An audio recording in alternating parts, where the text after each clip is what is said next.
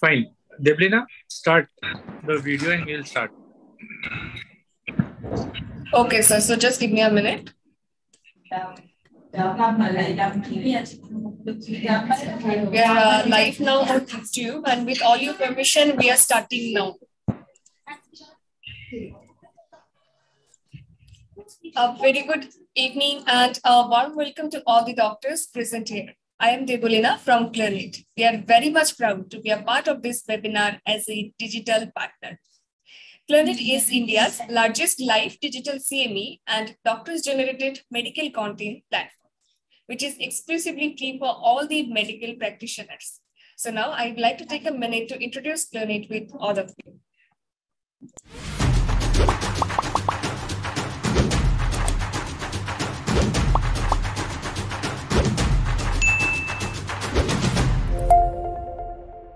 Thank you so much, all the doctors, for your patience. You are all invited to visit our website, which is www.planet.com. So now, without further delay, I would like to hand over the session to Dr. Prashant Karia, sir, to start with the scientific program. Over to you, sir. So thank you. On behalf of AOP Gujarat Secretary Kirit Sisodia, I, Dr. Prashant Karia, the EB member, welcome one and all to today's session. I request President of AOP Gujarat, Dr. Rakesh Desai, to welcome one and all and give brief introduction regarding the e-Gurukul program. Rakesh bhai, please.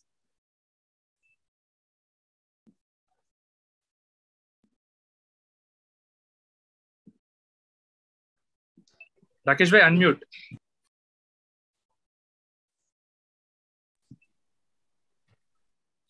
Hello. A very good evening to all the viewers on this e-platform of PG Clinic of e-Gurukul, one of the most prestigious and popular program of AOP Gujarat. On behalf of AOP Gujarat, I President Dr. Rakesh Desai welcome here our teacher of teachers and convener of the program, Dr. Baldev Prajapati, project in charge, our past president and the conceptualizer of the program, Dr. Yogesh Parikh, our project coordinators, young and dynamic, Dr. Prashant Karia and Dr. Nehal Patel, today's mentor, Dr. Deepa Bankar, today's experts, Dr. Kalpana Datta and Dr. Manish Parikh, and our presenter, Dr. Vimal, and all the friends from ClearNet. PG Clinic e-Gurukul was started last year by then President Dr. Yogesh Parikh, and it was a very popular program. It's got popularity and within no time nationwide. Of course, Dr. Baldev was the instrumental, and we was there throughout all the sessions of the program. And today also we have got his blessings as our convener of the program. So in between, the Gurukul was doing quite well last year, but in between there was vacation in the Gurukul. But again, now the vacation is over for all the students, and now we have revived it again, and now we are going to continue every fortnightly for the rest of the period. Our PG students are really fortunate to learn directly from the teacher of teachers and great experts. I'm sure with each and every session they will be enriched, and that will increase their clinical acumen, and that will help in their day-to-day practice in all the knowledge. So with this, I hand over to Dr. Prashant for the further proceedings. Thank you. Thank you so much. And now we will be moving ahead, but before that, I just request our project in charge, Dr. Yogesh bhai, to say a few words, and then we'll start. Yogesh bhai. Thank you, Dr. Prashant. Thank you, Dr. Rakesh bhai, for the kind words, and thank you, Dr. Baldev Prajapati sir, for this wonderful program last year and this year. And I congratulate Dr. Prashant Karia and Dr. Nehal Patel madam, and thanks for this coordinating this project this year also. And on popular demand of the e-Gurukul program, we are restarting after some vacation. And thanks to Dr. Rakesh bhai for this restarting of the program. So thank you very much. Without wasting much time, we will continue this program. Over to you, Prashant. Yeah, thank you so much, Yogesh bhai.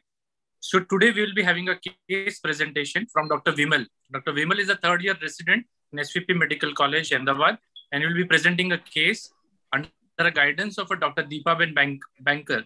She is a mentor, and she was actually my PG teacher also. She is a professor in SVP Medical College. So we welcome both experts and mentor with us. And to introduce today's experts, I invite Dr. Nehal Patel, ma'am. Thank you, Prashant. So it's my privilege to introduce our experts today. Dr. Kalpana Datta, madam. She is Professor Pediatrics and Director at Pediatric Center of Excellence in HIV Care at Medical College, Kolkata. She is President-elect 2022 in West Bengal Academy of Pediatrics. And she has many other posts in the IAP Central as an EB member, as an zone coordinator in various chapters. So it's a long list and I cannot complete it. So I thank you, madam, for joining us and accepting our invitation. Our second expert, Dr. Manish Parakh, he has done a clinical fellowship in child neurology from the University of Toronto Hospital of Sick Children. And he is senior professor in the and consultant pediatric neurologist at SN Medical College, Jodhpur. Welcome, sir. We are really privileged to have both of you. Thank you. Dr. Baldev sir is having some problems with the net, so he will be joining soon. But he said we can go ahead with the case as we have both the experts with us.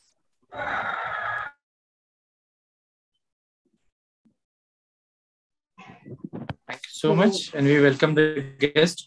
Can I request Vimal to start the presentation of his case? Dr. Vimal, please. Good evening, everyone. My name is Vimal Maheshwari, third year resident at SVP Hospital, Ahmedabad. My PG guide is Dr. Deepa Banker. She is professor and head of Department of Pediatrics. Informant's mother of a 6-year-old male child residing at Vatwa, Hindu by religion, known case of developmental delay since 6 months of age, came to our hospital with a chief complaint of seizure since 2 days. Before 2 days, the mother noticed abnormal movements which were in the form of jerky movements of both upper limb and lower limb associated with uprolling of eyeball, free-frothing from mouth with twitching of lips, each lasting for 2 to 3 seconds, 2 to 3 episodes per day for 2 days. Mother reported these movements as a new onset symptom. Patient was hospitalized at private hospital for 2 days for similar complaint, and some blood investigations were done. And some injectable medications were also given to the patient. Patient was discharged the next day, but as symptoms did not resolve, patient was brought to our hospital. Patient was on regular medication and there was no history of drug defaulting. There is no complaint of fever, cough, cold, difficulty in breathing, excessive crying, frequency of stool, vomiting, lethargy, reduced oral intake, trauma, or recent immunization. I would like to begin from the antenatal history. The mother of this patient had regular antenatal visits and regular ultrasounds, and all were informed to be normal. Mother had developed complaint of high blood pressure during the pregnancy for last 15 days, along with the complaint of swelling in both the feet, and the mother got admitted for elective LSCS. There is no maternal history of drug radiation, fever, rash, leaking PV, bleeding PV, diabetes mellitus, or thyroid disorder. Our patient is second-order male child born out of non-consanguineous marriage to a 35-year-old second gravida mother and was full-term LSCS delivered due to previous CS being the indication. Birth weight of 3500 gram, not cried immediately after birth, cried after 2 to 3 minutes according to mother, but was not admitted in NICU and no documents are available for that. Breastfeeding was initiated within 2 hours. Baby was kept in hospital with the mother for 3 days. Some injection was given in left arm and left thigh, and some oral drops were given, probably being birth vaccine. At birth, there was no feeding difficulty, and patient was discharged with mother after 3 days. At birth, mother felt the head was small as compared to the face. Till 1 month of age, there was no any difficulty in feeding, and child was taking breastfeeding well. Then patient visited a private practitioner for routine checkup.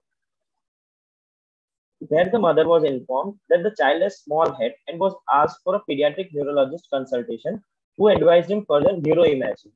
A neuroimaging was done, which was suggestive of some abnormality in the brain, and when counseled for regarding the same condition, patient was started on some regular oral medications.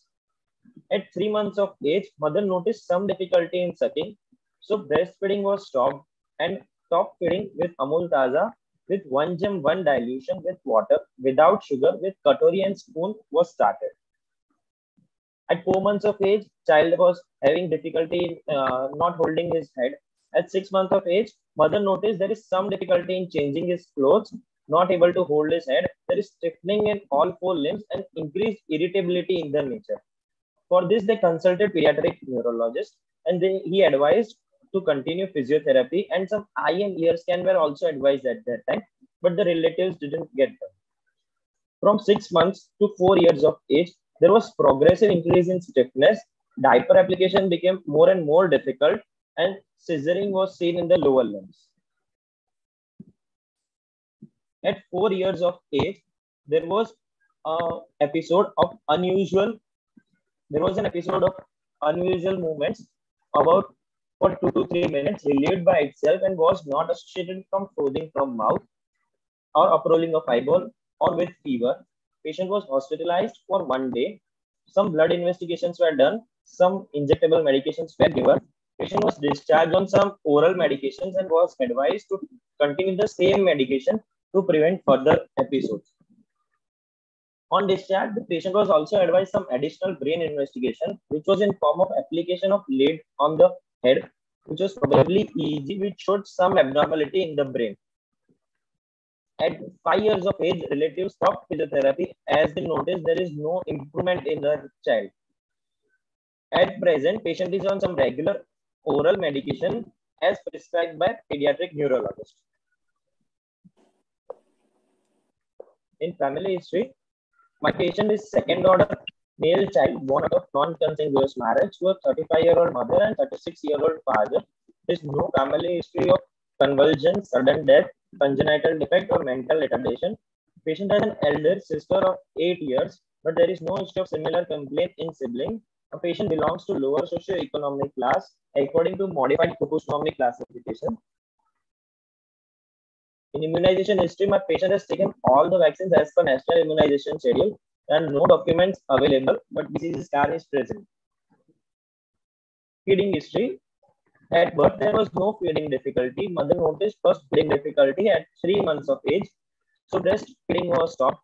Amul Shakti with 50% dilution with water without sugar was started with katori and spoon. Complementary feeding was started at 6 months of age. Currently, the child is taking milk, mashed dal rice, khichdi, and fruit. Child is fed by mother in lap via katori and spoon. Child takes roughly about 30 minutes to complete each meal with very little chewing and maximum swallowing with dribbling from both angles of mouth. Calorie deficit is 59% for the age and protein deficit is 6%. Developmental history. In gross motor, the child is not achieved head control. Fine motor, there are no fine motor development. Language, the child speaks bisyllable. In personal social, the child recognizes his mother, being responds to her voice and smiles at her mother. The patient has never achieved bowel bladder control. According to relatives, there is no sleep disturbance. And in vision, the child follows object. In hearing, the child turns his head towards the sound. Developmental quotient being 8.5 and developmental age of this child being less than 3 months, suggestive of a global developmental delay. Sir, should I stop or?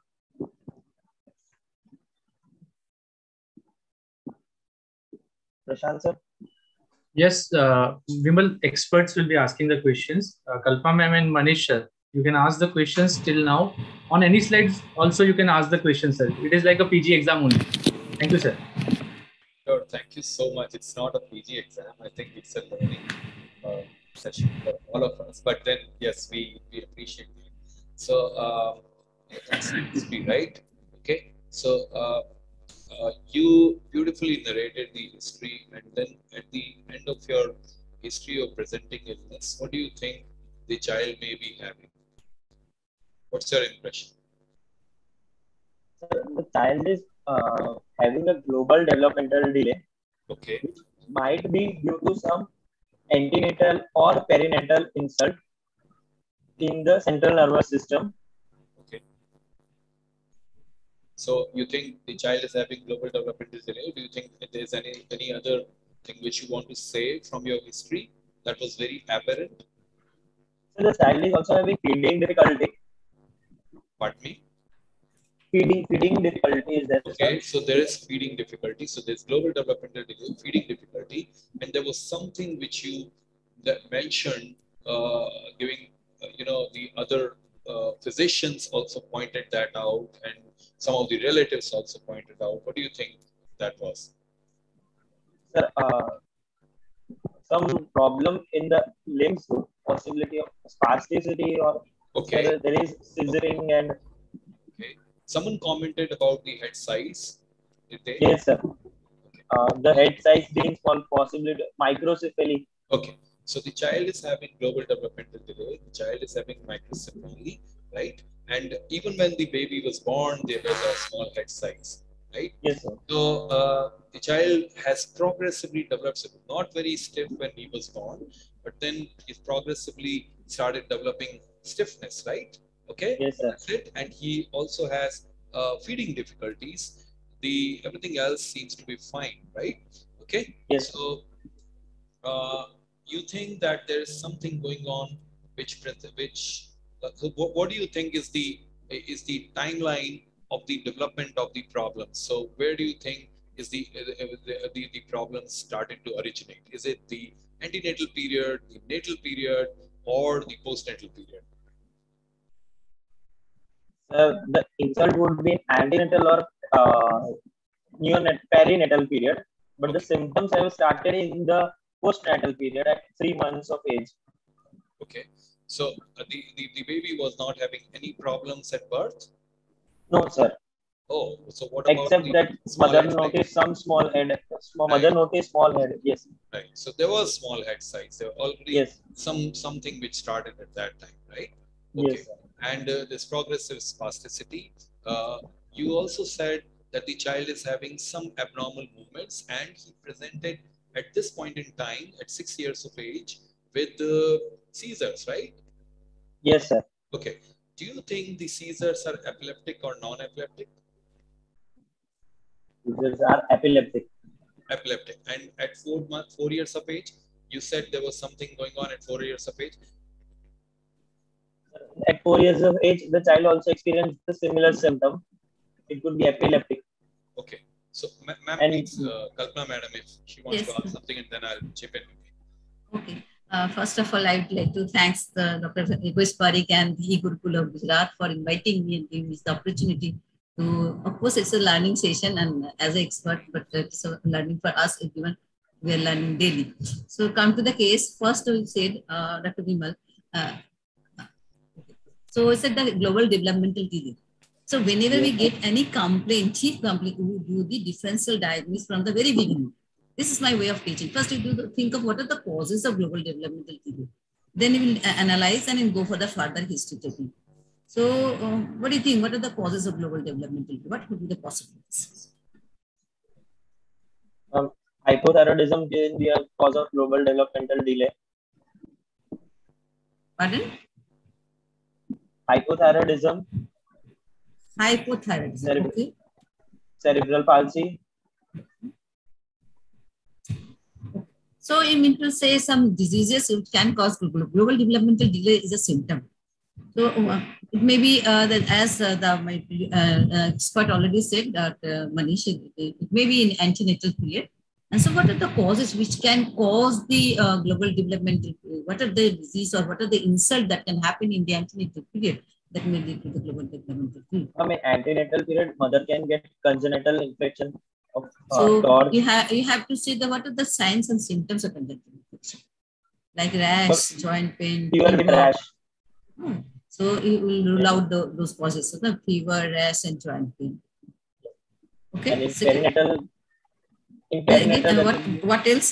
There may be eclampsia, preeclampsia, placental insufficiency, because these all lead to placental insufficiency. and that may lead to the cerebral palsy in the future. So all the antenatal history must be in detail. And so any infection during antenatal period, like not only that taught infection or congenital infection, any other infection mother was having. Then you come to the perinatal period, the prolonged labor, choriamnitis, foul smelling of all those things to be mentioned, because you have, that means you have ruled out the infection during the perinatal period. Then of course in the postnatal period also it can be septicemia, meningitis now. And of course, as you said, the presenter with the microcephaly, apparently, as you said, with the travel to the country now, the Zika virus is also coming and it's causing the microcephaly, and that the global developmental delay, whether it is due to microcephaly or it is a part of the disease, you don't know. Yeah. So these things to be kept in mind, that any travel history and all. Okay. Then in the history of present illness, first, what do you think in neurology? What would be the level of that is what is the topographical defect? So according to you, it's a quadriplegia. Yes. Or paraplegia. Quadriplegic. Quadriplegic, right? So it is quadriplegia. It's a diplegic variety, or all the four limbs are having. Do you know the difference between diplegia, double hemiplegia, quadriplegia? These terms must be very clear. Yes. So if the upper limbs are minimally affected, the lower limbs are more affected, then it's a diplegia. If all the limbs are affected, then it's a quadriplegia. If upper limbs are more severe than the lower limb, then it's a double hemiplegia. All those terms is there. So you must know, and in the history you have to define. You have to be very clear. As you said, there's no developmental achievement. Yes. You could not sit, no? Am I right? Sitting? Sitting is not there, no? No. So total, okay. No developmental milestones has been achieved, except you said only mother's recognition. In the social language. What is the language is? Bisyllable. Bisyllable. So what is the developmental is according to language developmental? Question? Sorry, ma'am. When they will, 13.8%. yes, they can say bisyllables at the age of 9 months. Without meaning. Without meaning. They don't know the mama, papa, dada. Without meaning, they'll say bisyllables at 9 months. Then with meaning, they'll say the letters. So this is very important to clarify whether he is calling mama to mama, dada to dada, papa to papa, or he is calling everyone to all mama, mama, papa, papa, dada, dada. It's very important. Yes, ma'am. The child is knowing mama, papa, dada. Knowing the person. Yes. That's good. Okay. So then first is the topography. Then we try to look at the anatomical site of the lesion. As you said, maybe yes. Cortical. So you try to think what are the cortical functions are involved. As you said, mental retardation, seizure. Is there any speech? You said. No, aphasia, then visual disturbances. Because the baby did not achieve any milestone, we can't go for the other sensations and other modalities. If it would have been some milestones, we could have checked the other modalities of cortical sensation and all those things. This is not applicable in this particular patient. So these things to be maintained. Then what is the after topography, then anatomical side, then what we look for? What is the pathology of that anatomical side? Yes, whether it is infective, congenital malformation, or traumatic, or ischemic, or stroke, or whatever it is, or hypoxic, what damage. Then we think of the disease. This is the way we can present in the neurology. Yeah. Okay. So this much of from my side. I think he's continue for the examination, or Dr. Manish can add anything. Thank you so much, ma'am. I think it was a very beautiful description by Madam Datta. And as she very rightly said, so once you have the phenotype, so the history should help us build up the phenotype. So the phenotype here is there is global developmental delay, right? There is definitely a head size. We'll measure it in our examination, but there is microcephaly. There is epilepsy. Probably there are abnormal movements as well. So we'll look at them when we get through the examination. So there may be epileptic seizures, or there may be non-epileptic movements in this patient. So maybe something that happened at 4 years of age was probably dystonia, or maybe an epileptic seizure. So let's have a look at that. But when it's very rightly described by ma'am, when you are trying to take the history, you have to tease apart between all these things, right? Okay, build up what is the phenotype, and then go back to elucidate in your history to reach to an etiological diagnosis or an etiology based on all this history, and then we go to the examination and try to confirm whatever is happening around. Okay, so on ma'am's summary of what she just said, how would you like to add anything in the history, any other points which will help us build up the differential diagnosis here and rule out a few things? So anything which can complement, don't repeat the history, just let us know if anything needs to be complemented here, which you think may be appropriate to mention. So there is no travel history of mother. Okay, what else? In the antenatal history, ma'am said in the antenatal history. So any history, fever, no history of any fever, rash. No, okay. Sir. No history of. There is PIH in last 15 days of pregnancy, but there is no seizure in mother. Eclampsia is there. Okay. No eclampsia or no anything. No neck swellings. One thing I would like to add in family history. Actually, there's the APLA and all those things can cause stroke. Though it is quite obvious, it's a quadriplegic, not the hemiplegic variety. But as a history part, you must ask any history of death in the family members.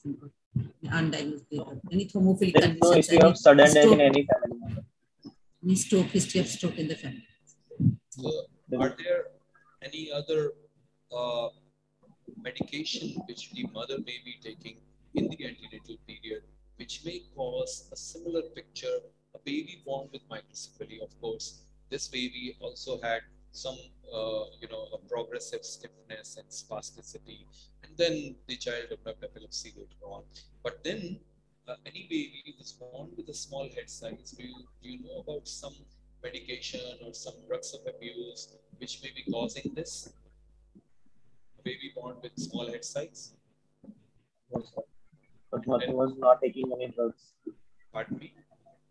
Mother was not taking any drugs apart from supplements. Okay. So what drugs are you looking at? So what drugs are you looking at? Or what drugs of abuse you are looking at? Substance abuse are you looking at, which may cause microcephaly? So is there any history? I'll give you a clue. Was mother addicted with something? Any addictions? No, sir. Okay. No alcohol or right. So how does fetal alcohol syndrome present when these babies are born? The child will be limp. The child will be. Okay, no problem. But then fetal alcohol syndrome may be cause for microcephaly, some dysmorphism, right? Okay. Then she may be on anti-epileptics sometimes, and these anti-epileptics may also cause dysmorphism, smaller head size. Mothers who are having an HIV positive, they are HIV positive, and if they are on zidipidine or some other drugs for anti-HIV, these may also cause microcephaly. So that there are few examples. When you're talking about the antenatal history, as ma'am said very beautifully, she described that you should take these histories. So in your child, so it was microcephaly, right? When you have microcephaly, you think about any exposure to teratogens, especially substance of abuse, any medication, okay, which may cause small head size, subsequently global developmental delay, right? And also then, as she said, you think about congenital malformations, you think about, so they are genetic disorders, genetic structural disorders, you think about inborn errors of metabolism, right? You think about congenital infections, okay? So let us discuss a few congenital infections. So she said Zika. So how would Zika present in the immediate postnatal period? And how would mother have those antenatal features? What antenatal features or presentation a mother with Zika? So if she has a Zika infection, which may cause some implications on the fetus, and then subsequently in the baby, what do you think will be the presentation of Zika? at birth. So, Vimal, I think your bandwidth is low. Can you hear me? Are you there, Vimal? Sorry, sir. There was something connection. Yeah, no problem. Okay, no problem. No issue. Continue. Yes, sir. So I was just saying, how does, if mother has a Zika infection, what is the history you're looking at? So for example, in rubella, we talked about it. So lymphadenopathy, right? A rash, fever, okay? What do you think will be, will mother be having when she has Zika? Mother, first we would have to look for mother's travel history. No, I'm talking about Zika. So if she was to get a Zika infection in her antenatal period, what do you think mother would complain of?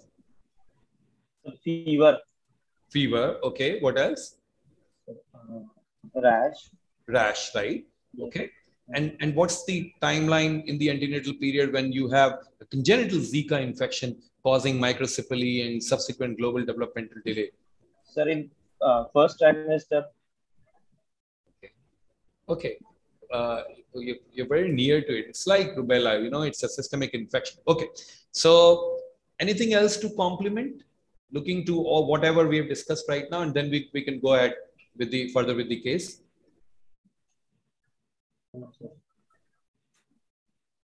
We have to add any history of trauma also and they will get into.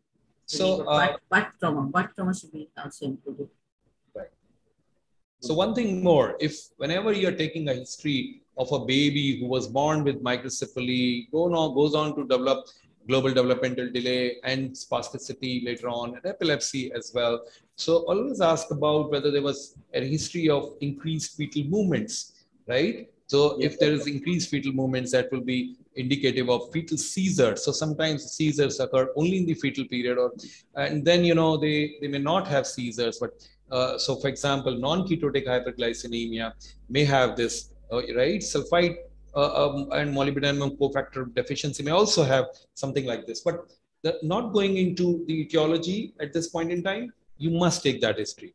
Always ask for whether the mother had anything in the antenatal period to have,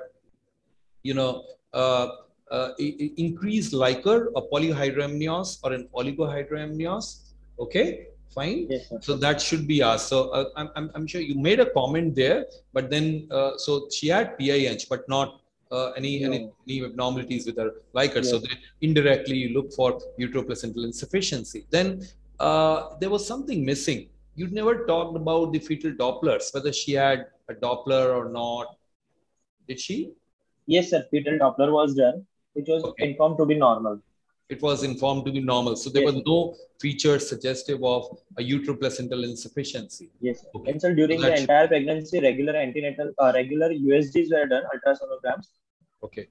4 to 5 times. All were informed to be normal to the mother. Okay. So can you just summarize where we have reached and then go further with your examination and the rest of the history and the examination, so that if ma'am has anything to comment, please ma'am. Or very nicely Dr. Manish said about the fetal movement, the increased movement. I'd like to add that the decreased movement also important because maybe hypotonia, maybe myopathy, or it may be SMA, don't know because we have not taken. As the baby 6 years, okay, they won't survive the type 1 or not. But in case of delayed developmental and the reward, especially neurological case, you always ask for both the increased fetal movement and decreased fetal movement in the antenatal period. Okay. Sure. Just summarize whatever has happened until now, and then go ahead with your rest of the history and examination. My patient is a 6-year-old male child who is a known case of developmental delay since 6 months of age and presented to us with complaint of seizure since last 2 days. The patient was born full term, CS delivered with no antenatal risk factor being PIH, but patient was not cried immediately after birth and was not admitted in NICU. There were no feeding difficulty at 1 month of age till 3 months of age, and then the feeding difficulty was started. My child is having feeding difficulty, some abnormality in brain as suggested by two of the neurosonograms, and there is microcephaly, there is small head as compared to the face. Also, my child is in regular follow-up with neuropediatrician and is on some regular medications, and child has experienced similar episode at 4 years of age. Any behavioral disorders? Any sleep alteration or sleep problems? No, ma'am. I mentioned there are no sleep disturbances. Because once you finish the history, you won't be allowed to ask the question in the second time. So you're going to be examining the patient. So be in details while taking the history, because you have to say the other comorbidities. So yes, that to be also inquired during the history taking. Yes, ma'am. Proceed. Yes, ma'am. I'm starting with the examination part. Examination. I have examined the child in good light. The child was in supine position on the examination table with verbal consent from mother. The child looks wasted and poorly nourished with upper limbs in flexion and lower limbs in extension. So this is this is the photo of the child. Vitals, my child is awake, temperature normal, 98.2 Fahrenheit in right axilla with digital thermometer. Pulse is 80 per minute, regular and right radial artery.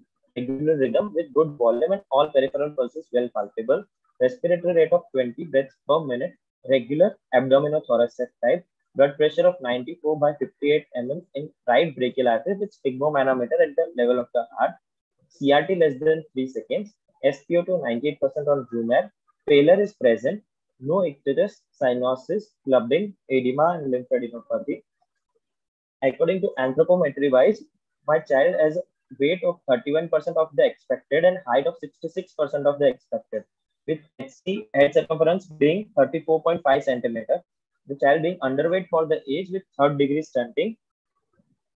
In head to toe examination, head appears normal in relation to the face, suggestive of microcephaly. Hair appear normal. No asymmetry noted in the face. Eye, ear, nose appear normal. Oral cavity, lips normal, gums normal. Caries present in both upper and lower incisor. Upper and lower bilateral first and second molar. Mucosa pink and moist. Oral hygiene poor. Neck normal. In limbs, there is contractures present. In upper limb, the contracture is present in bilateral wrist and elbow joint. Bilateral wrist is in flexion and elbow is in also flexion. Bilateral hip joints are dislocated. In lower limb, there is right knee in flexion position with contracture and left knee contracture is present is in extended position. Bilateral ankle joints are having contracture in the plantar flexion. Scissoring present in lower limb. Chest is apparently normal. Bilateral symmetrical movements with respiration. No visible scars seen. Abdomen is scaphoid. External genitalia normal. Bilateral testis descended. In back and spine, there is scoliosis. No pressure sore or a neurocutaneous marker. A perineal hygiene was well maintained. No any rash in the diaper area or perineal area. As per above history, I would like to go with examination of central nervous system first. In CNS examination, my patient is awake. Our level of consciousness cannot be assessed. Mood, memory, intelligence, orientation, they can be assessed. In speech, the patient speaks bisyllable. In sleep, there are no irregularities as observed by parents. Patient maintains eye contact with the mother. Bowel and bladder control are not achieved. In cranial nerve, second nerve, the child follows the object. Fundus is not being done. In direct and consensual light reflex are present and Minen's light reflex are present. In third, fourth, and sixth cranial nerve, eyes at rest are central and movement is present in all the direction. In fifth cranial nerve, there is chewing present. There is contraction of masseter and temporalis. In reflexes, corneal, conjunctival, and jaw jerk are present. In seventh cranial nerve, facial nerve, the nasolabial fold is present on both the sides. Angle of the mouth is normal. There is drooling of saliva from both the angles of the mouth.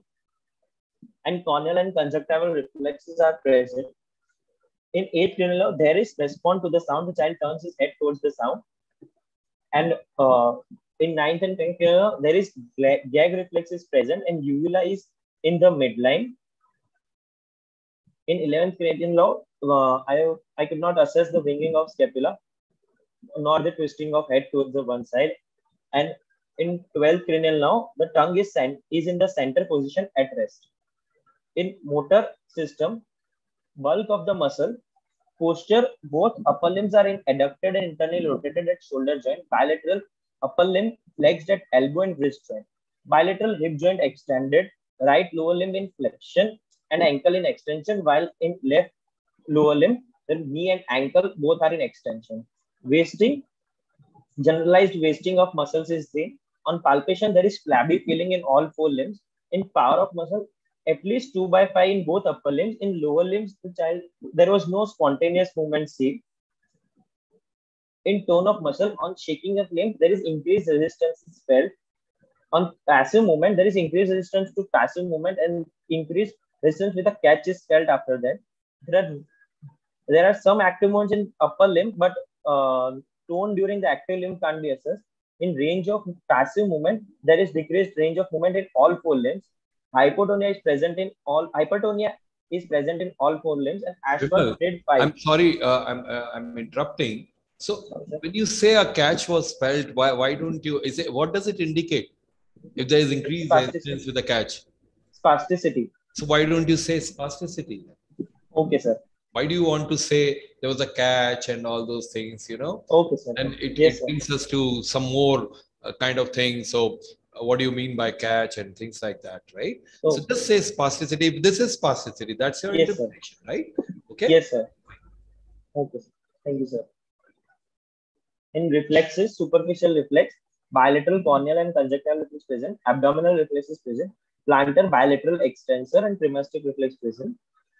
In deep tendon reflexes, biceps was bilateral jerk, supinator can be assessed due to the contraction on bilateral limbs. In triceps can be assessed due to contracture. Knee jerk was brisk in right knee. There was no clonus. In ankle jerk can be assessed due to contracture in plantar flexion position. And coordination, stance and gait can be assessed. Patient is non-ambulatory and on sitting, scissoring was seen. So why couldn't you elicit a jerk? So even if there was a contracture in the triceps, so when you are looking at a, say, for example, if it's a knee jerk, what are you doing exactly to elicit the jerk? Which tendon are you? Quadriceps femoris. Quadriceps, right? So that's where you strike.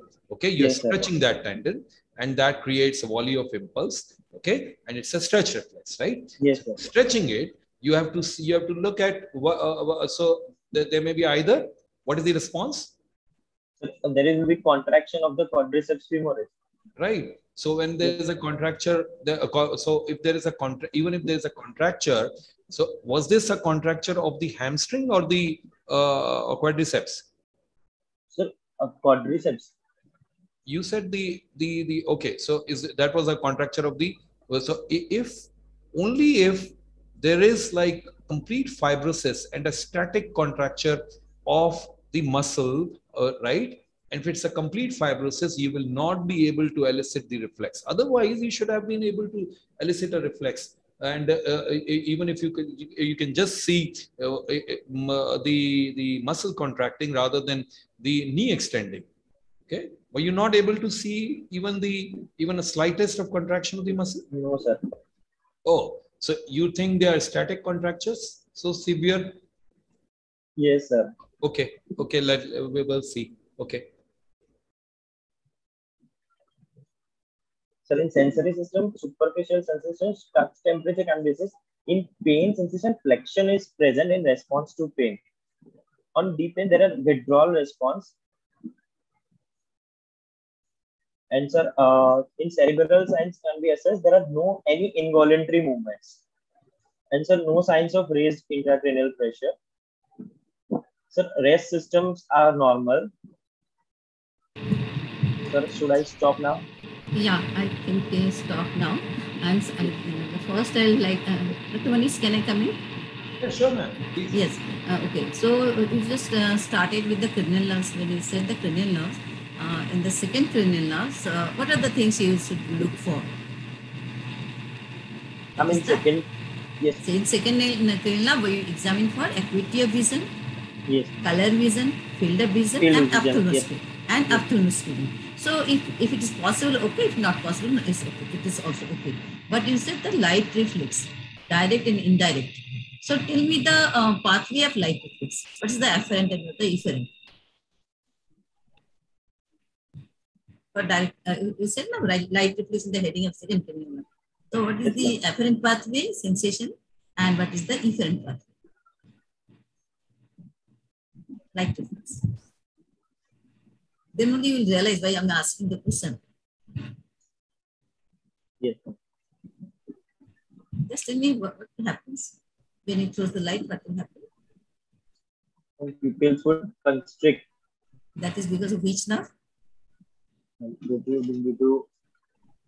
Second nerve would be carrying the sensation, and third would be causing the. Okay, so second and third both nerves are involved. So how can you say the taste in the second nerve after without examining the third nerve? You got my point?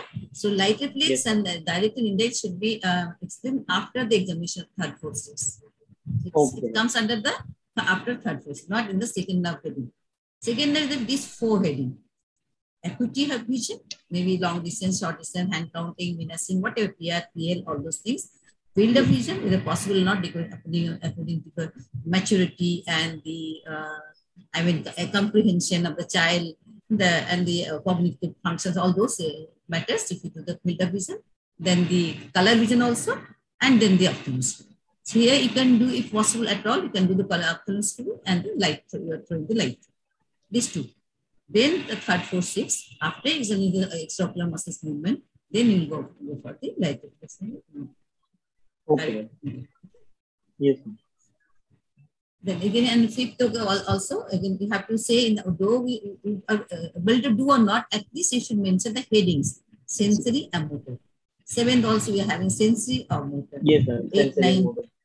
So this part to be explained. And in the heading also, I saw you didn't mention about the autonomic. Autonomic nervous system should be one of the heading that they end. And signs of meningeal irritations, you said no signs of meningitis. Did you say that? Yes, sir. Okay. Yes, sir. And involuntary movements is not in a separate heading. I think it is in the examination motor system. Okay. So you spread the thing. There should be in a typical heading, you know, the nerves, then the motor system, then the sensory system, then the reflexes, then the skull and spine, cerebral, and all those you have said. But the autonomic is left out, that is should be included in the whether we will get it or not. That's very important. And the okay. So this part of the examination is over. And this is the knee reflex in the right knee. Why didn't you do in the left? What happened to the left knee?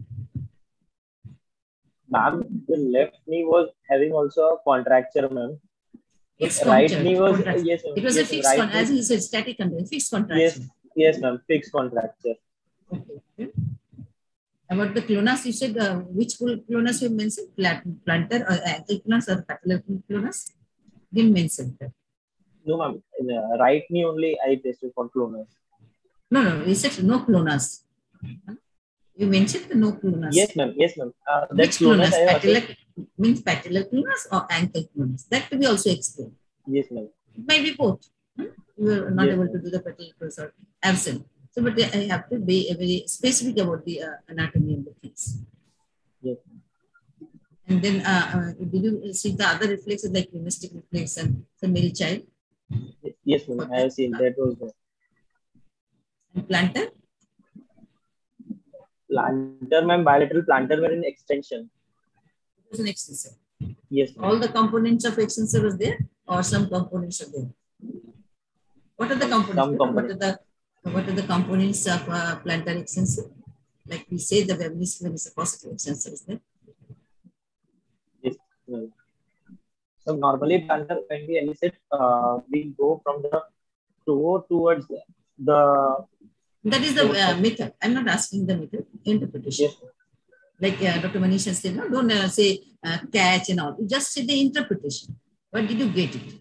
You got the class 9 severity, you got the spasticity, rigidity, and then when you ask how did you know it is a class 9 not rigidity, then you will explain all those things. So you don't have to say the explanation or the procedure, just the interpretation. There was plantar flexion of the at the ankle joint, ma'am. Since There is no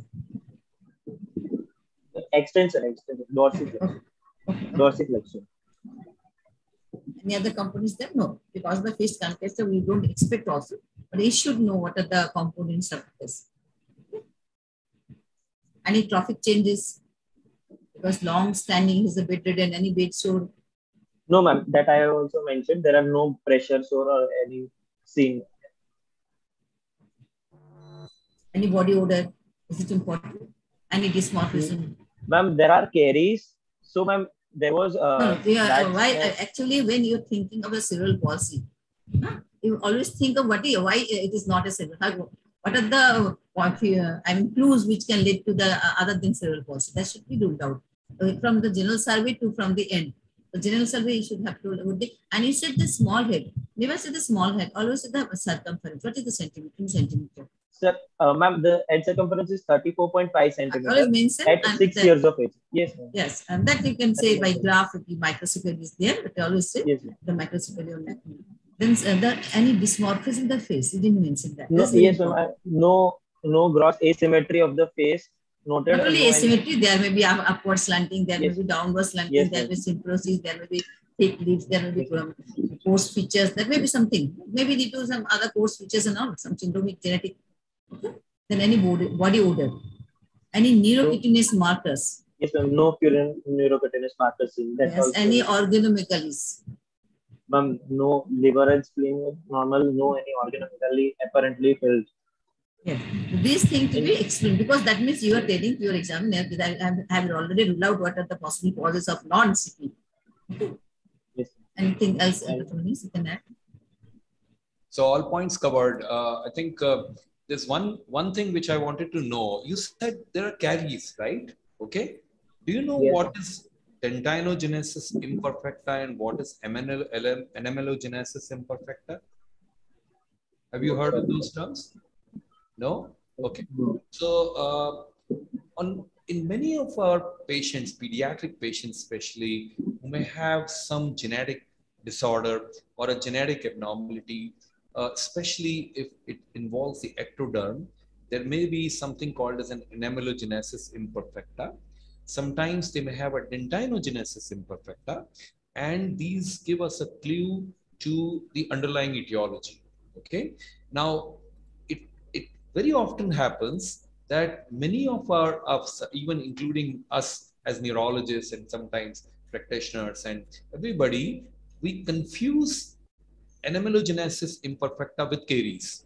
Okay, right? So it's basically what is enamelogenesis imperfecta? It's a dystrophic formation of the enamel, right? And it may have a genetic origin, or sometimes it may also occur in congenital infections, right? They give us a clue about what's happening around. So if you were to tease apart between whether this was true caries or whether this was an enamelogenesis imperfecta, ask them what happened to their temporary teeth, the deciduous, the temporary teeth, and you will understand that if the teeth was not formed right from the start, the onset, right from the eruption, if it was abnormal, it's less likely to be caries. Okay, so I don't know, I've not seen your patient, but that's one clue which I wanted to give you. Okay, so let's put it now. What is your diagnosis? Yes, sir. You're done with you're done with everything? Yes. Okay. Yes, sir. So what's your diagnosis? Sir, I just want to ask one question. Sir, sure. The thing you said now, enamelogenesis imperfecta, that would be seen in all the teeth? I'm not very sure, but then it's more commonly involves the incisors. Mostly. That's something to do with the development, but I don't know exactly. But yeah, even in porphyria and all those resistant rickets and all, you can get the enamel defect. Yes, because in this patient, the caries were not similar in all the teeth, and 2 or 3 teeth did not have any caries. Okay. So probably we do not know, we have not seen the patient, and as ma'am said, also contributed to this, that many other etiologies which can cause this. So you must make sure whether you're looking at carries, Yes, because yes, we very loosely use the term carries. Yes, sir. Okay, fine. Okay, so what's your diagnosis now? You want to add anything else in the examination? Yeah, ma'am. Dr. Manish, I would like to add. Okay, continue. Ma'am, please. Yeah, I wanted to tell you, as you said, the severely malnutrition is there. So signs of vitamin deficiency is also to be ruled out. This is a conjunctiva, cirrhosis, or any other complex deficiency like this, all those things. Because these all, why we are going to do the complete diagnosis? Because we want to give a comprehensive and complete management. Isn't it? Yes. So if our diagnosis will be complete, then only we can give the comprehensive management. Otherwise, we will miss something. So yes. You have to look for the vitamin deficiency signs also. Because yes, chronically ill, malnourished, he said the 36%, I think, and grade 3 malnutrition is there. So whether the vitamin deficiency signs are there or not, you have to mention. Yes. Okay. Now tell me your diagnosis. My diagnosis: 6-year-old male child with global developmental delay with static encephalopathy with spastic quadriplegia, GMFCS grade 5 with microcephaly with convulsion with bilateral hip dislocation with bilateral elbow wrist knee contracture with grossly normal vision and hearing with difficulty in chewing with constipation in a completely immunized child with wasting, probable etiology of some antenatal or perinatal insult, possibility of spastic quadriplegic cerebral palsy. Okay, hold that slide. Hold yes, that slide. Yes, sir. Okay. Yes, sir. I have kept it. Okay, so let's take each one of them, right? Yes, sir. So you say this is global developmental delay, very apparent, because what is the definition of global developmental delay? More than two parts like gross motor, fine motor, personal, social, language. More than two domains, there is 80% or 70% or more. Okay, and delay. Then there's something which I always point out to almost all these sessions, and I'm so much thankful to Gujarat IAP. They have been inviting me very often, and I really feel grateful. But every time I come here, I notice something. So hold that slide. Continue to share that slide. There's more. I think it's not more than two and more. Yeah. So the problem is that it's not. But previously we used the term gross motor delay. Okay. Now it's not gross motor. It's actually locomotor delay. Okay. Right. So that's called as locomotor, and the fine motor is more of an adaptive domain. Okay. So it's a global developmental delay. We agree to that. You say this is static encephalopathy, right? And then you say the parents noticed that something happened at 6 months of age. They felt that the child was having some problems, and he progressively became very stiff, right? He developed an epilepsy at 6 years of age. Then how do you justify the term static encephalopathy, and that too immediately after you say global developmental delay? You didn't even consider the epilepsy and the development of epilepsy and the development of progressive spasticity before you really, you jumped on static encephalopathy straight away without even taking into account the development of later epilepsy and the progressive stiffness. How do you justify that?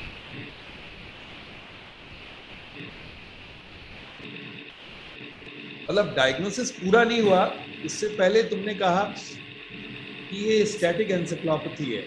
So what do you mean by static? And just explain as the continuation of Dr. Manish. What do you mean by static encephalopathy? Ma'am, there is one progressive. There is no progression in the disease. What progression?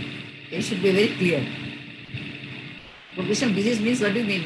Just say me in the layman term. Ma'am, I could give an example. Ma'am, like there is SMA, there is retrogression of milestone. Here, once what is stopped at what level, it will be stopped at that only. There won't be progress. You mean to say there's no regression? You mean to say there's no regression? Yes, ma'am. Retrogression means you mean to say that there's no regression. Is it? I couldn't get your answer. What do you mean static? Static. What do you mean with the static and encephalopathy? This is a clinical term. Are you talking about that? Non-progressive. You are on the static. Dr. Manish, you can continue. Yeah. Okay. So Vimal, in your patient, you say you as you said that this is more a static kind of brain disorder. We don't call it encephalopathy anymore because it has to be a static brain disorder, of which the encephalopathy may be a part or may not be a part, right? Okay. So this is more likely to be a static brain disorder, and you based it on what? What grounds did you base it on? There is no progression or regression. Oh, so the child progressively has increasing stiffening. The child developed an epilepsy later on. Want to consider the progression? He became more stiff. He was not stiff at 6 months, and then you said in your history he gradually became very stiff. Yes. Right? Yes. And moreover, he developed an epilepsy at 4 years of age. So, would you still continue with your static and brain disorder, or would you like to change it? Okay.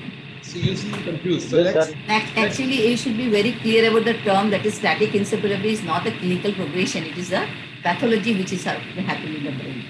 That's why it was a static encephalopathy. But now the name, that's why the name has been changed. We say the locomotor disorder. No more is it a static encephalopathy. It is a disorder, locomotor disorder. So why do you? So let's tease apart. Let's look at your patient again and see whether this is a static brain disorder or is it a progressive brain disorder. Okay. So when did the parents feel that the child started to become stiff? Sir, at 4 months to 6 months of age, they notice the child is becoming stiff.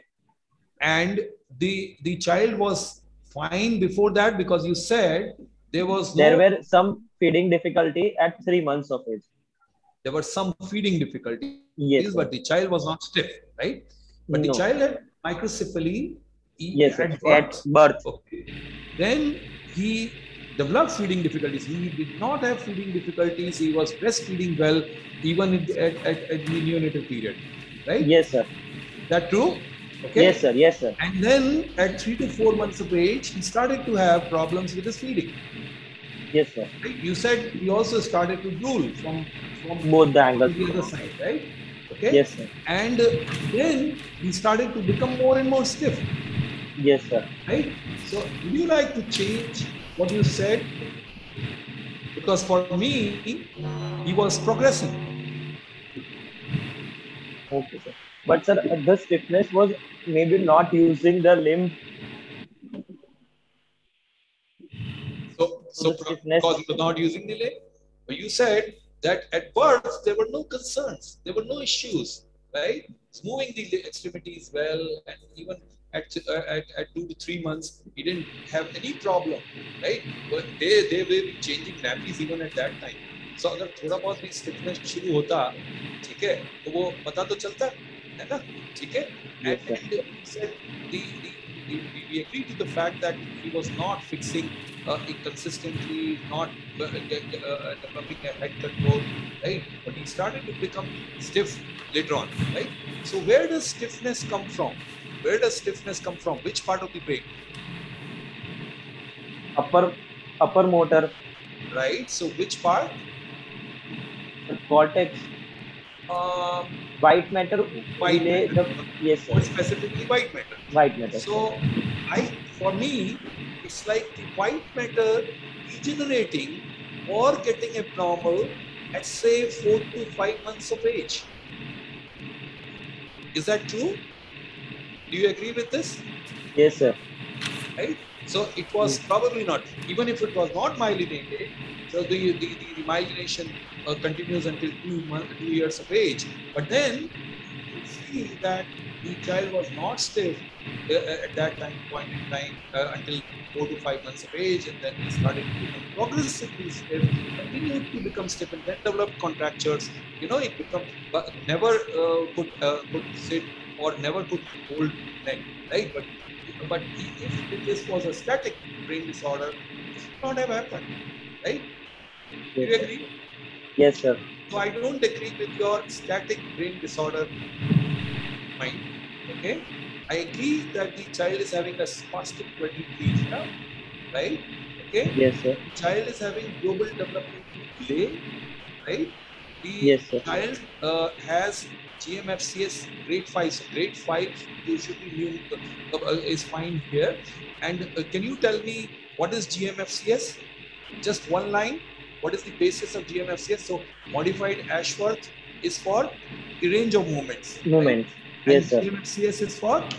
Sir, mobility. How the patient is ambulatory or not. Right. So deciding the need for assisted devices. Okay? It tell us that what is the need for assisted devices. Okay. When the child is having microcephaly, his birth head circumference 34 centimeter never increased. Right? So nothing really gained. So if it would have been a static brain disorder, we would have seen some growth, right? Because the brain थोड़ा बहुत तो कुछ होता है उसको, ठीक है? Maybe 36 तक पहुंचा, 37 तक पहुंचा, but then okay. Then you said bilateral hip dislocations. Rather, because demonstrating a dislocation is extremely painful, and so I think this was more of a subluxation because of a dysplastic hip, which resulted because of this progressively increasing spasticity. Okay, right? Then there are contractures. You said grossly normal vision. Never say that. Never say that. Okay, sir. Vision, right? Okay. Yes. It suffice to say that the child fixes and follows, right? As ma'am very rightly said, you never mentioned about the fundus of this child in your examination. Did you mention something about the fundus? No, sir, fundus was not done. That's a very crucial point. So optic atrophy, I would be looking in this child for optic atrophy, cherry red spot, retinitis pigmentosa, colobomas, right? And many other things which will pertain to this patient, right? Okay, you never mentioned that. So did someone have a look at the fundus or the eye in this child? Are you there, Vimal? I think it looks like we've lost Vimal. Ma'am, are you there? Yeah, I can. I think Vimal, we've lost Vimal, so let Vimal join again. Yes, sir. He is there in yes, but now I think some net net issue. There may be some net issue. Maybe yeah, he's having some net issue. He will join soon. Let's wait. No problem. He did work very hard, so that was a wonderful effort. It's a difficult case, really, and there are many points to learn here for all of us. Yes. So Vimal is back. And it's nicely presented. That case is also nicely presented. So Vimal, did someone have a look at his fundus or his eye? Eye, maybe the eye for the disease. You can go through the diagnosis by seeing the eye only. Unmute yourself. You unmute yourself. Sir, previously the parents were advised some eye scan, but they did not get it. But they didn't get it. Here, during the course of hospitalization, we did a fundus, and fundus was normal. Oh, it was normal. So the optic nerve was normal. There was no other stigmata of any other neurodegenerative disorder, right? There were no neurostructural. So as a pointer to neurostructural disease as well. The iris was fine. The cornea was fine. Everything. Yes, sir. Okay. Then coming on to your, please put in your slide back. Yes, sir. Okay. So you said there is probably something going on. Something happened in the perinatal period, and yes, sir. Now you say you don't agree with your. So you still want to stick to your static brain disorder kind of progression, or would you like to change it? Sir, this will be progressive. So maybe progressive, maybe it's an ongoing process. So maybe a static brain disorder, which where, not a static brain disorder, but something wherein the white matter got damaged, the gray matter was already damaged, right? Yes, Maybe in the intrauterine period, so there was small head size. The white matter also went bad later on, right? So so now there's the involvement of gray matter and the white matter both. The deep gray, what is the deep gray? The basal ganglia. Is there any evidence of involvement of the deep gray? There are no any abnormal involuntary movements, sir. So basal ganglia. Right. So the deep gray doesn't seem to be involved, right? Yes, sir. You said the brainstem looks to be involved. Do you agree with that or not? Sir, the vitals are fine, sir. There are some feeding abnormalities. Some feeding difficulties. You said, but yes, I specifically looked at your slides and you said the gag was normal. And drooling, but he said drooling is there. Why there is a drooling? So that is a disconnect, because it's so if the child was having some feeding abnormalities, either there was an hyperactive gags which happens in spasticities, okay? Yes, we call it as a gag abnormality, so a pseudobulbar kind of involvement, Palsy. Or there may be a bulbar involvement. So in your case, it looks like it's a pseudobulbar involvement, right? So do you agree to that? Yes, sir. Okay, so some involvement of the brainstem, whether this is the brainstem white matter, the pyramidal tracts, or something, or the cranial nerve nuclei, we really do not know. It doesn't look like exclusively the cranial nerve nuclei. It looks like more to that, right? Then what about the peripheral nervous system? Do you have any involvement of the cord and the peripheral nervous system here? The child responded to pain. Okay. There was flexion response. Let's talk about, you said the muscles feel very flabby. Flabby, yes, sir. So there is. Why is that? Sir, one is that disuse. There is no impulse from the above. So they may feel flabby because either they are hypotonic, okay. But if there is a progressive wasting of the muscles, because they may feel flabby. That's a reasonable explanation for getting them flappy. But I agree that there is there is hypertonia and there is spasticity, there is plantar extensor. Okay, so let's talk about. Would you like to revise your diagnosis in one line again? 6-year-old male child with global developmental delay with possibility of progressive. Oh, don't put it here. So what I said. Okay. You can say it's a static brain disorder. Yes, you just don't commit it here, right? Khali global developmental delay, but you don't commit it. Yes, sir. With global delay, with spastic quadriplegia, GMFCS grade 5, with microcephaly, with convulsion, with bilateral hip subluxation, with contractures present in bilateral elbow, wrist, and knee, with grossly probably pseudobulbar palsy. Normal hearing. The difficulty in chewing is not, but because we would never expect this child to chew. Yes, sir. Right? It's more of a you meant what you meant was probably swallowing. Yes, sir. Okay. There is difficulty in swallowing with constipation in a completely immunized child with possibility of wasting with probably. So not wasting. Progressive.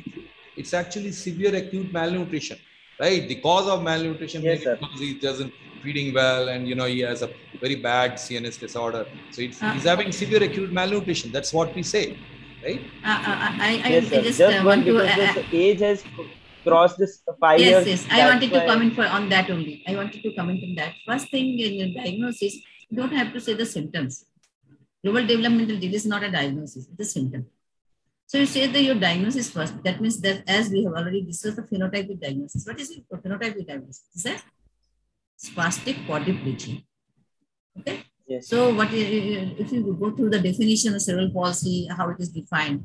This is a disorder of locomotor system with the perception, behavior, cognition, and all. Similarly, you have to say the diagnosis is a spastic quadriplegia with this and that, whatever you was telling. Then as I said, microcephaly, including mention of the mental retardation. It's very important. This cognition failure is there. Obviously, is there. Yes. So mention the cognition failure, behavioral disorders, absent or present. Always add. This is the 5 things we have to: perception, sensation, behavioral, cognition, mental retardation. and epilepsy. These things are said. Then plus minus, like in malnutrition, wasting we use the or the up to 5 years. That's why you can say the severe undernutrition. Like 6 years old child, we use to the BMI. No? Underweight, yes. BMI, I think it is severely underweight or underweight, whatever it comes under the BMI. So above 5 years, we say according to BMI. We always say the according to BMI, not wasting or other things, because after 5 years, we follow that formula. Then the other findings like vision, hearing, speech, and all. So you, and then you say the site of the lesion, then the etiology, and then the gross motor function score. So this should be the way of telling the diagnosis, not the developmental delay with the static encephalopathy. First you phenotype it, then the site of vision, then the etiology, then the diagnosis, then other things. Okay. Yes, ma'am. Yes. So now tell us whether do you think this is a static brain disorder or a progressive, because you know that changes everything. Agar tum static bolte ho, it's a different thing. If you say this is a progressive disorder, you know it's a completely different thing. And then when you say if this is epilepsy, now we say either this is structural epilepsy or a structural genetic epilepsy. So in this case, I would say probably a structural epilepsy. Structural epilepsy. So that's the newer Eli nomenclature. Okay. So what do you think? Static or progressive? Sir, progression is seen. There is increased spasticity. There are feeding difficulties have been started. So each one of the experts here would say that we don't agree with the fact that increasing spasticity hai, wo part of the evolution of the spasticity ho sakta hai, right?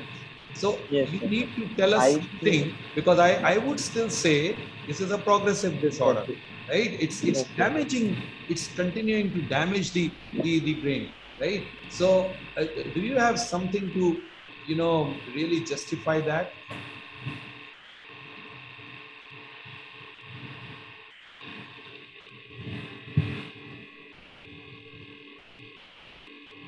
Anything?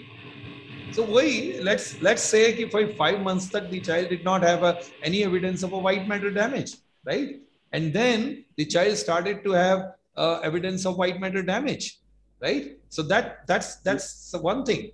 And then at 5 years of age, 4 years of age, the child had some more telltale evidence of an ongoing cortical damage. So epilepsy, although epilepsy can occur even in a static brain disorder, and that can be a part of the static process as well, and it can manifest at any time. But then it indicates something more about the gray involvement, right? And the head circumference is never ever increased from the birth, right?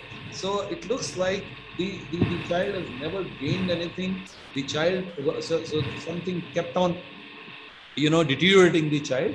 Okay. Now, do you agree this is a progressive disorder? Because I'll also ask you the differential diagnosis in both the categories. If you think this is static brain disorder, I'll ask you the differential diagnosis, and I'll also ask you in the progressive brain disorder, right? So let's say, अब तुम दोनों में से कौन सा रख रहे हो? I think he's a bit confused. It should be very clear that a static encephalopathy we don't say in clinical term. This is a pathological term. The pathology, whatever is in the brain, that is static. But the manifestation may vary according to evolution, according to development. Are you clear with that? Yes. So she is giving you a clue. Ma'am is giving you a clue. We are both facilitators here, each one of us, right? So we're trying to facilitate that. We very frankly speaking, I've not seen the patient. I may not be able to give you a clear-cut diagnosis, but at this point in time, we need to go on both the ways.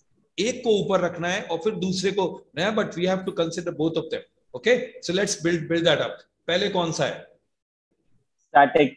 Okay, so go ahead with your static. What do you think is the etiology here? The etiologic diagnosis and differential diagnosis. So there was some antenatal or perinatal insult in the brain.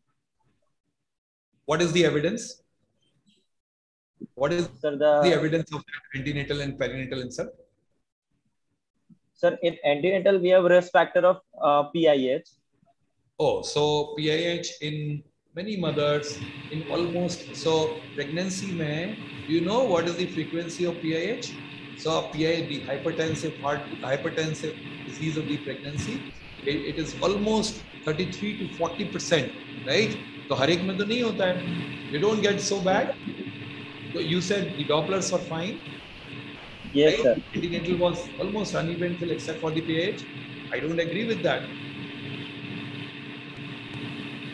What else? Sir, there could be some fever which mother might have missed or congenital infection. No. What I'm trying to say is just tell us what is the phenotype, the etiological phenotype. So when you said the antenatally something happened, so what is the etiological phenotype, the diagnostic phenotype? Say, for example, cerebral palsy or a torch type of infection causing this. So what आपने सबसे ऊपर क्या रखा है static brain disorder? Cerebral palsy. Okay, so CP में you were, I'm not convinced with the fact कि उसको इतनी severe injury हुई. अगर आप antenatal, if you think this was an antenatal kind of event which caused this, I'm not, from your history, I'm not considering that. I don't agree that this was sufficient enough to cause cerebral problem.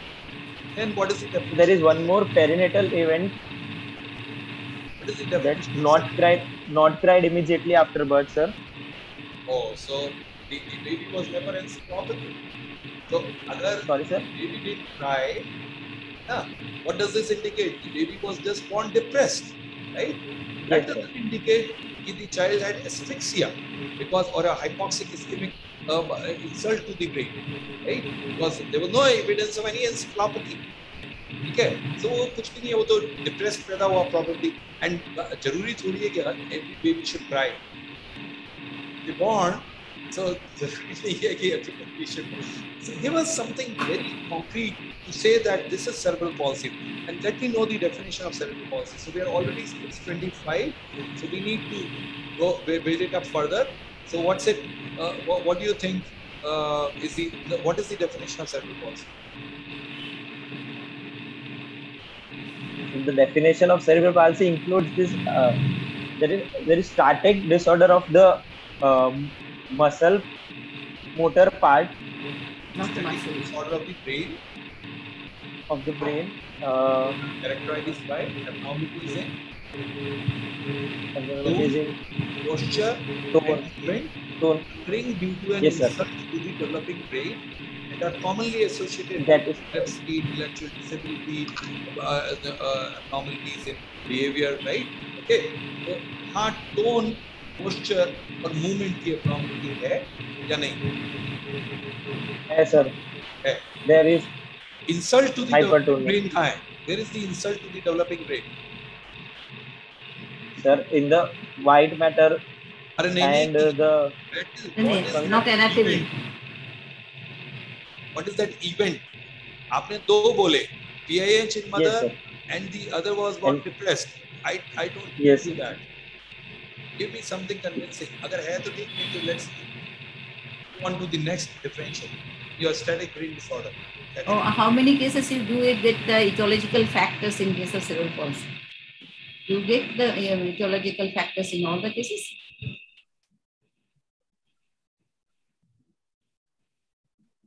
Ma'am, microcephaly at birth.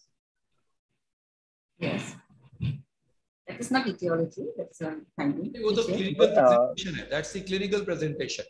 कोई ऐसा event है which you can tell us which may have caused this. चलो कोई बात नहीं. Next, let's move on to the next one. We are not convinced with cerebral palsy.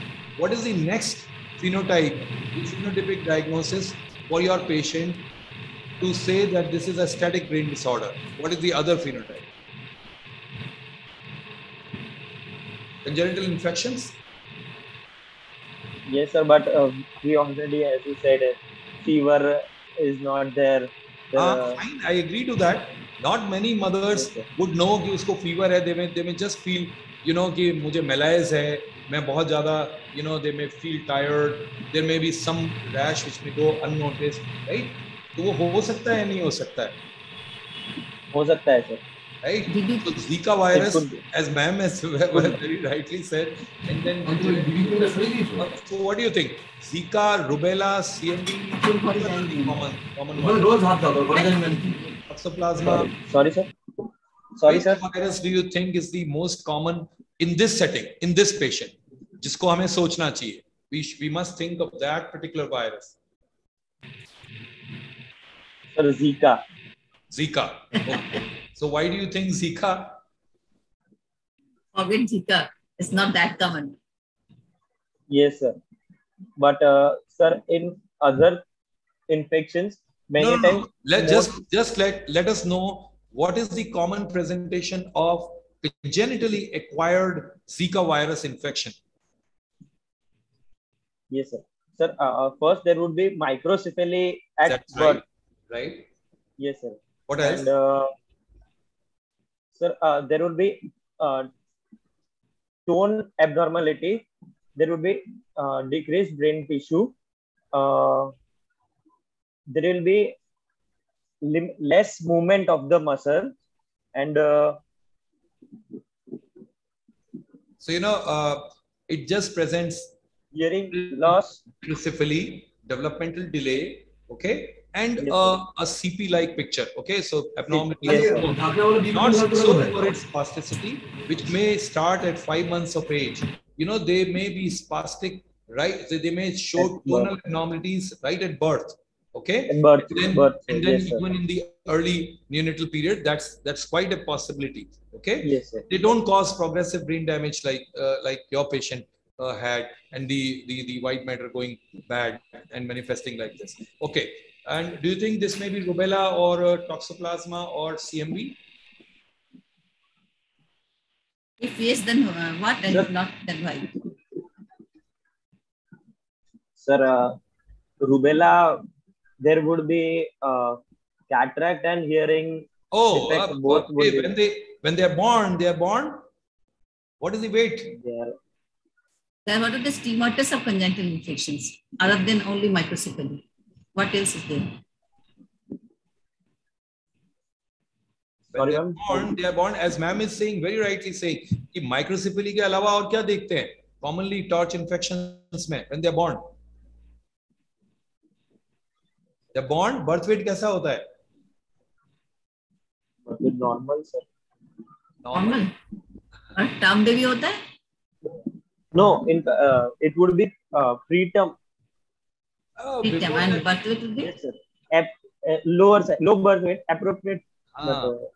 So they may be SGA or IUGR, right? So more specifically IUGR, they may or may not have a preterm birth. Okay. So IUGR then कोई jaundice से लेना देना होता है शुरू में, if they may have any kind of hyperbill which may be common.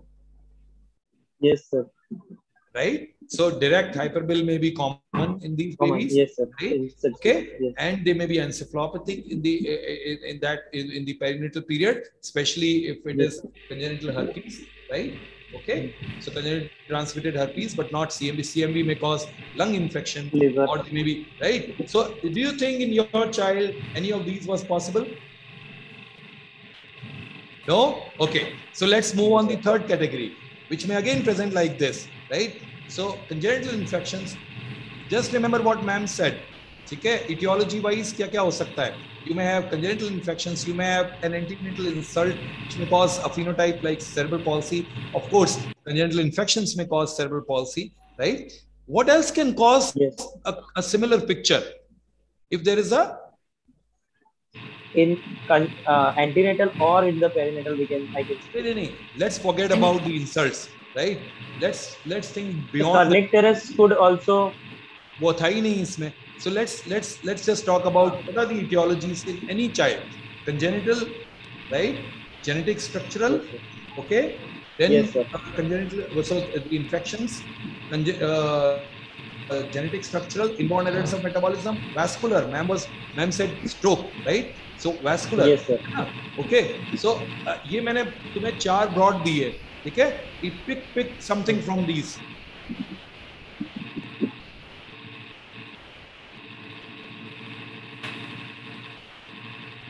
Can this be a structural brain abnormality?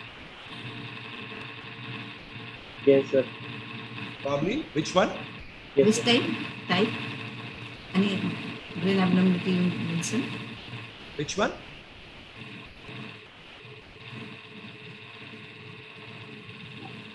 So structures of, so have you heard about neuronal migration defects? Yes, sir. What are neuronal migration defects?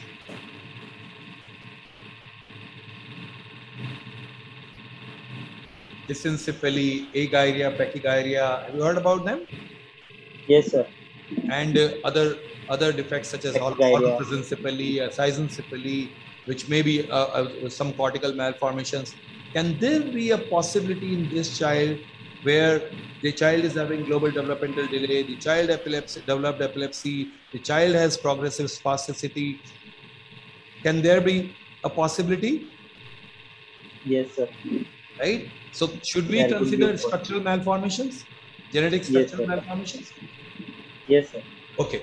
And then coming on to the vascular etiology. Can there be a vascular etiology here?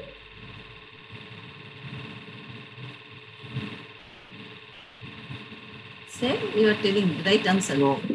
No. No, Very, sir. why? Why is it no? Why did you say? Because vascular insult won't cause all the vessels to be blocked. All the limbs. Yeah. So it will be All usually limbs would not be hemiplegia. affected. One part, Yes. one vessel or one part is blocked. So you rightly said no. Okay. But then So I think that will time is present there or like- not? Time is there not? Just ask the organizers. Time is there. Okay. Time is there. So static. Anything else you would like to consider? So what is high on your list now? Is it the congenital infections, the structural malformations, or the third one, the vascular etiology? No, sir. Still, I would go for congenital infections. Still congenital infections? Yes, sir. Highest on list is? Among the Structural congenital is also infection, there. Huh? Zika. Zika. Among the congenital infection, I would still go for sir Zika. so what is the congenital infection which causes microcephaly and which causes macrocephaly? Ma'am, Can you name Zika would cause microcephaly. Yeah, that is Zika is from beginning is coming. Yes. Anything And else other than Zika? macrocephaly would cause by toxoplasmosis. And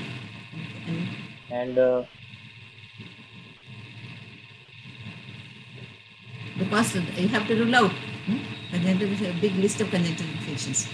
Yes, ma'am. So I still don't agree with your static brain disorder. Okay. Yes, now sir. let's move to the progressive brain disorders where the money is. Okay. So let me know the highest on your differential. Again, which one is the progressive brain disorder? Again, consider congenital genetic, congenital structural, okay, congenital vascular, congenital, so progressive infections, then the inborn errors of metabolism, right? So progressive agar hota, so what do you think this would have been? And let me tell you, structural treatable disorders miss nahi karne hain. We have to consider treatable disorder. I'm not seeing the MRI, I'm not seeing anything, but I would definitely consider those things.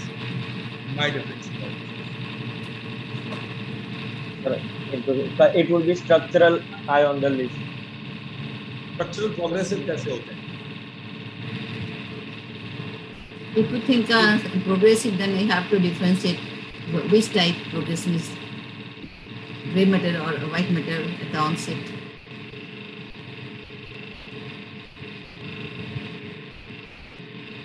You said your baby was born depressed, right? The baby had Yes, microcephaly at birth, baby was born depressed, right? Okay. So what are the asphyxia mimics? What do you know about asphyxia mimics? Have you heard that term? Sir, baby born under general anesthesia or maternal drugs like magnesium sulfate. Okay. Mimics so there may be some causes which are not related. So I'm talking about asphyxia mimics in terms of a real disease in the baby. Okay. Have you heard about that term? Chalo, I'll give you a clue. Okay, so always remember, babies who are born depressed may have may or may not have a neurological abnormality at birth. We must consider, that's very right, anesthetic agents to the mother, heroin or opium, right? So Yes. opium addiction. So they may all be born depressed, right? But then we must consider there are some amino acids which may cause a picture like this, some mitochondrial disorders, and amongst these there are some treatable disorders, right? So if they are born depressed, okay, you must consider non-ketotic hyperglycemia, sulfide oxidase and molybdenum cofactor deficiency, okay, then MSUD, then ammonia syndromes, the urea cycle defects, mitochondrial disorders of respiratory chain, okay, and then there is another amino acid which is serine, okay, right? So what do you think? इनमें से कोई ऐसा है जो treatable है? मैंने list बता बोली, born depressed, microcephaly, even at birth, intrauterine, and then they continue to have a progressive spasticity, maybe 2 to 3 months as the substrate becomes more and more of your brain becomes damaged. Or are there any conditions which you can pick up from these?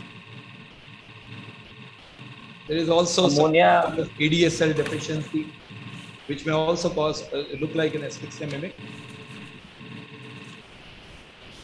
Urea cycle disorders are right, but they don't present like this. We'll have a florid encephalopathy even at during the neonatal period, and the mitochondrial disorders of respiratory chain. They are also suitable. Right, they also will present with some encephalopathy, seizures, non-ketotic hyperglycemia. They will present right in the intrauterine part. Okay, they will have seizures, then hiccups, brainstem abnormalities. More of the posterior part of the brain is involved, the brainstem, right? And MSUD also has some more involvement of the posterior part of the brain, and then also the cortex, right? Then have you heard about the serine deficiency? Sorry, sir. Serine. S-E-R-I-N-E. Serine deficiency. Okay, so serine deficiency can present exactly like your case. It's very treatable. Looks almost the same, although they may present much more earlier. Okay, and it's a treatable disorder. You just supplement serine, and then they are partially treatable, not exactly treatable. Even sulfide oxidase molybdenum cofactor may be treatable to some extent, but it causes more encephalopathy, earlier seizures. Okay, so in your progressive brain disorder list, I would always include these. Okay, I'll always talk about these, and especially the mitochondrial disorders of respiratory chain as well, which are very much treatable. So, ma'am, anything which you... Yeah, very nicely explained the differential diagnosis. You must exclude all those things because you have microcephaly and the new symptoms appear. Okay, so always keep a differential diagnosis. Always your antenna should be high about the differential diagnosis, and then it give the advice. Otherwise, as rightly said Dr.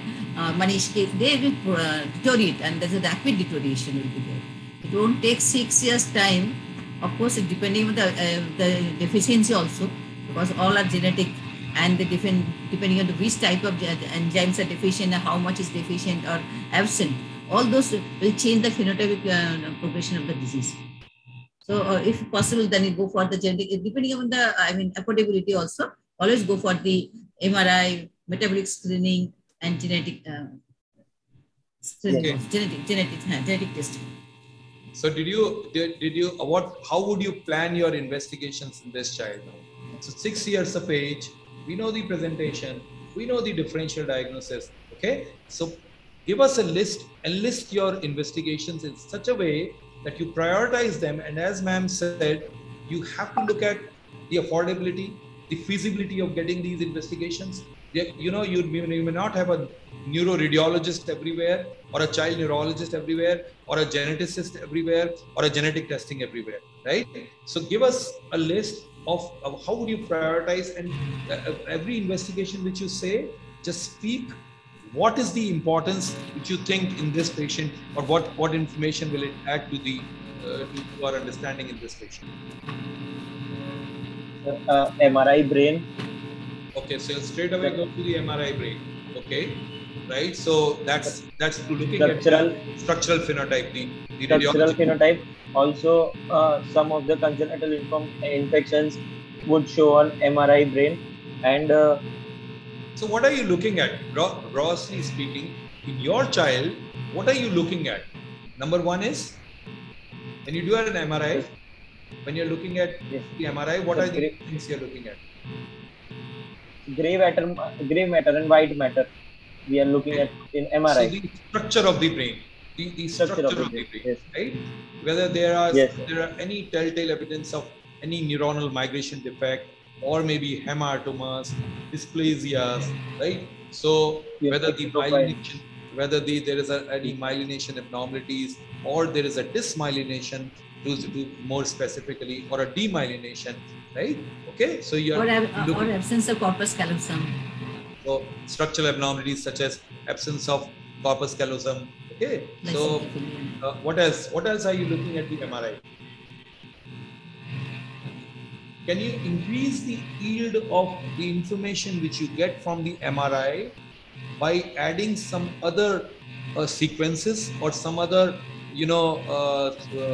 MRI addendums?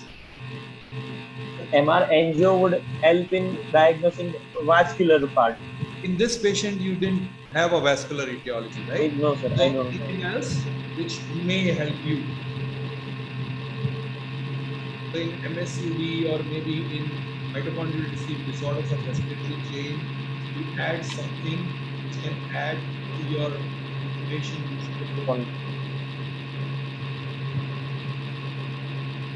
So MRS, have you heard about MRS, MR spectroscopy? Yes. Okay.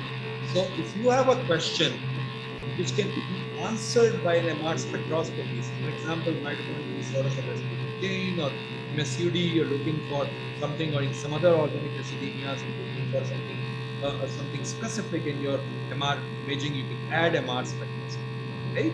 Okay. So in this patient, it will be worthwhile. So if you look at the structural imaging first, if required, if you have questions around, you can go for MR spectroscopy. Okay. So what do you look? So for example, if this child would have been having a mitochondrial disorder of respiratory chain, where are you more likely to look at the abnormalities?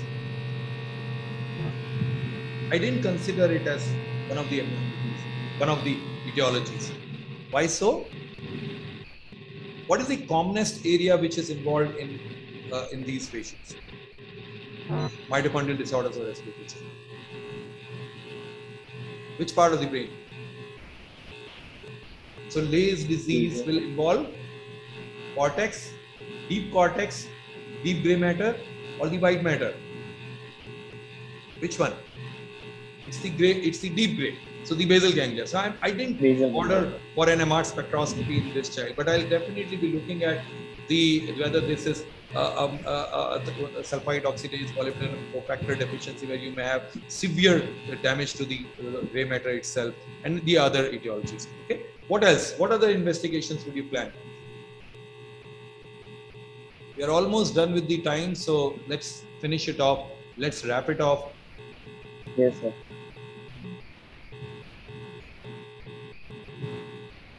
Anything else? So of course, the blood investigations, the CBC, you're looking for elevated transaminases, if it's a mitochondrial involvement, some other diseases. If it's sulfite oxidase molybdenum cofactor, you look for uric acid, right? And that gives us a clue. And so the blood investigations, the routine biochemistry also helps you a lot in teasing apart these patients, right? And then you can plan the advanced investigation. So ma'am. As you rightly said, first what we teach in our residents, always go for the first line of investigation. When you're thinking any metabolic disorder, so you are having no clue what metabolic disorder and all, you are suspecting some metabolic disorder. As it rightly said, that any depressed baby, we can think of asphyxia or IEM, or IEM is a small molecule disorders, not large molecules, and third is the septicemia. These three are the common DD in newborn. No? So always do the screen for the infections always whether you have or not. Yes. And the metabolic disorder, first line of investigation, what we say, go for the pH. You have that ABG, a BBG, do an PIC. I think everyone is having now basically. When you draw the blood and see the ABG and all, there will get the lactate, pH. So it's very important to see the blood glucose, lactate, pH, uric acid, first level of investigation. Then, okay, that is a pH is high or low, acidemia is there or not. Then you send it to the ammonia level, because ammonia is very tricky. You have to take it from the arterial blood and send it immediately, and then no mixing. You know all those recipes are doing all. So it will be very tricky about the ammonia level and send it and see the level. The second is then go for the second line of investigations. First line, you see whether it is the acidemia is there or not, hypoglycemia is there or not, or urea is high or not, all those things. Then you go for the second line, and you can go for the screening also, TMS screening and from blood, and you can go for the metabolic screening. Then you go for the other investigation, because we are in a resource poor country. We always think of rationality of the investigation. Don't write all the investigation at time and okay, they will diagnose. So it is a clinician will diagnose that, it is not the pathologist and lab. So you have to very much rationalize the investigation. Then of course, if you think of the genetic study, then also you go for this. Sometimes as we have missed the DD, also I don't have a time, I think, because and sometimes it's spastic diabetes, then hereditary spastic diabetes. No? So hereditary, there's no involvement in this case. Sometimes the progression is so slow in hereditary spasticity, the progression is so slow, it may mimic the non-progressive type. And it's one of the commonest DD of CP. There we can get the familial history of other involvement of this or loss of the baby in the family.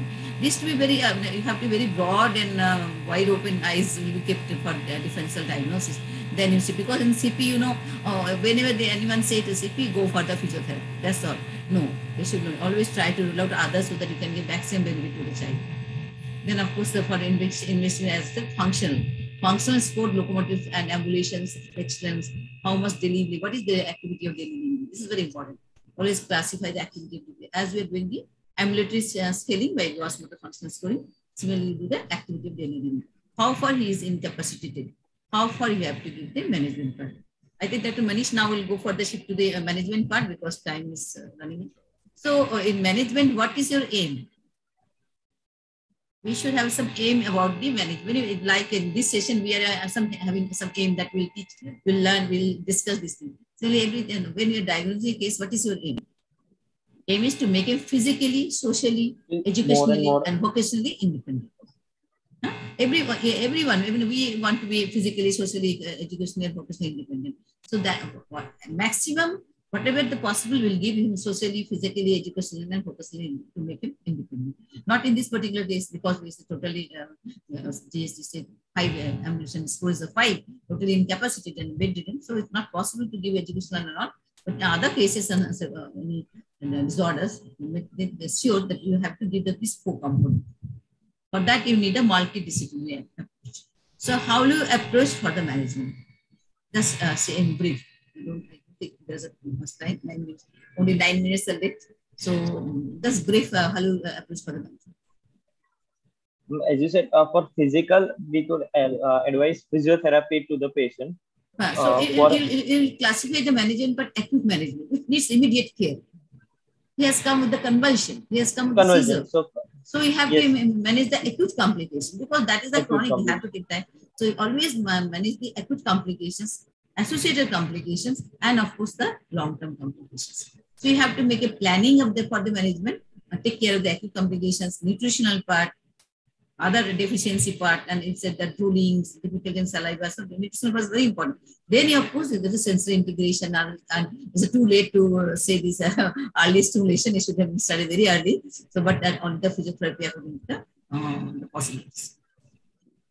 The most important thing here, Vimal, is in all these patients, always remember, if you start intensive physiotherapy with this child, you say, "Isko physiotherapy start kar dena." You know, you'll break the bones. Right? Yes. Because they are very deficient in vitamin D. They have very commonly scurvy. Okay, they are completely immobilized. So, as ma'am very rightly said, the first thing is look at what is the patient came for epilepsy, for recent onset of seizures. So you manage the epilepsy. Okay. Then the second part is nutrition. So she And supplementation. emphasized on that, right? So build up the you need to put in a nutritional plan, diet, okay, especially taking care of vitamin C, vitamin D, almost all micronutrient deficiency, anemia, right? Then once the child is stabilized, started to increase weight, then you start intensive physiotherapy. Otherwise, you end up with fractures, the more dislocations, further. Then constipation is always the big problem in nutrition. Yes, Even if sir. it's a progressive disorder. Then how do you treat spasticity in this child? What drugs can you use? Sir, for spasticity, we can use drugs like baclofen, In India, diazepam. yeah, so we all go with the Western literature, so everybody will talk about baclofen, zanidine. But remember, diazepam is one of the best drugs to treat spasticity in the skin. Very cheap, it calms the baby child. It works on good severe spasticity, severe dystonia. Okay, so that can be used. But in your child, it's a flabby, very flabby child, right? Flabby muscles. उसका nutrition ही नहीं है, उसकी muscles ही नहीं है. So always remember, पहले nutrition build up करना है, फिर आपको spasticity के लिए any other medication which you want to do. Well, vitamin D deficiency and calcium deficiency can cause the flabby muscles. So these things to be supplemented before you are going for the physiotherapy. So general principles, and then continue to be on the workup. So you have to eventually give a diagnosis. This child only had one elder sister, and then if the family is planning more, then you need to have a definitive diagnosis in this child. My take is I still don't agree this is a static brain disorder. So I've not seen MRI. We'll talk about Deepa ma'am someday later. Okay. So thank you so much. And ma'am, you would like to summarize on how do we do and what's I've been on this forum many occasions in the past. So please let us have your value to me. Yeah, it's a nice experience, and I've also learned many things, and it's a nice presentation by Vimal. I'm quite confident, and you will do better in your life, I think, and you will do better in the next presentation also. You learn many things, and you have answered many things, and it's a learning session. And the clinicians are lifelong learners. So don't think you have learned. We have also learned many things, and our revision was there. So it's a very nice experience, and really I really thank Dr. Manish for highlighting this so minutely, taking each and every point so minutely, explain the things, and it's very important for neurology. Neurology, I said neurology is like a mathematics.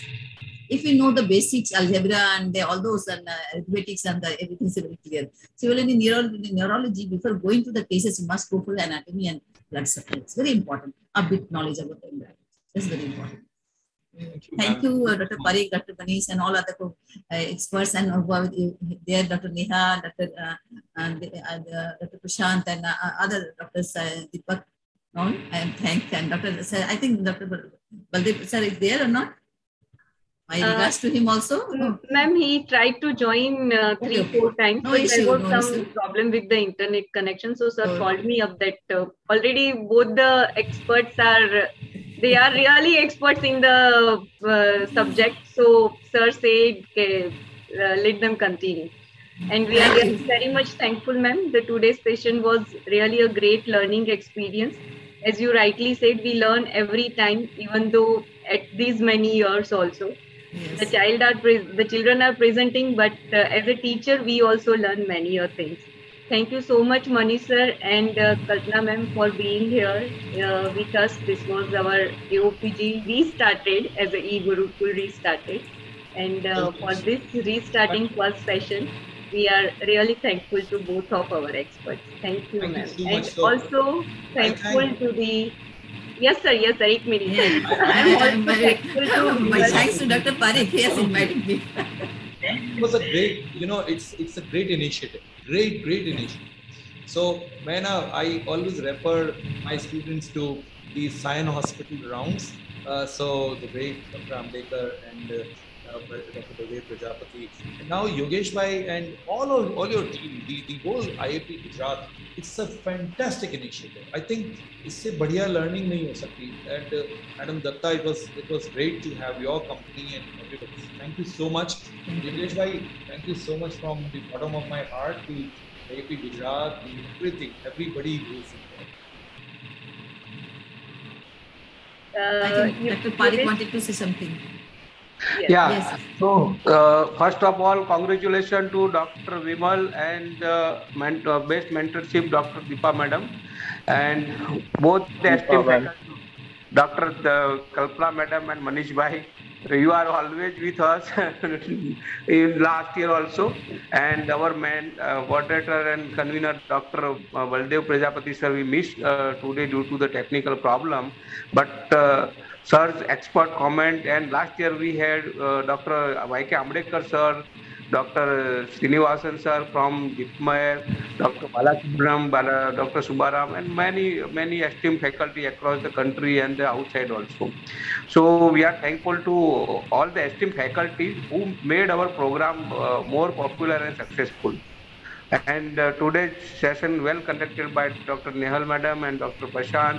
And thanks to Dr. Rakesh Bhai, our AOP Gujarat President, he has trusted us and restarted the program. So thank you very much, Deepa Ben and Vimal, Manish Bhai, Madam, and Nehal Ben, Prashant, and all the viewers on the viewers link, and the Clarinet also for their technical support. Thank you. I wanted to say one word. I know when I was a kid, we have lots of Gujarati friends. So I know a bit of Gujarati. I want to say one sentence in Gujarati. One of my friend was the Madhu, and her younger daughter used to fight with the Madhu, and she always to complain, "Ba jo ne Madhu ben maro che."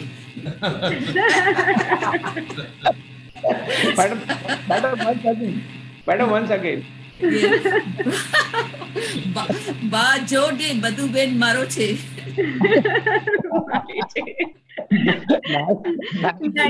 I remember since my childhood, this is the sentence he used to complain to the mother. Yeah.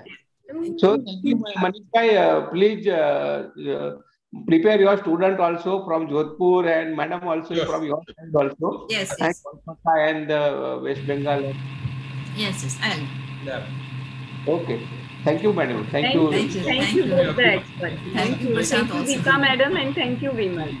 Thank you so much. Thank you. Thank you so much. Learning experience. Bye. Okay, Yogesh Bhai. Okay. Good night, all. Good night, ma'am. Prashant, thank you. Devlina, we can end the live now. Thank you. Thank you, Prashant.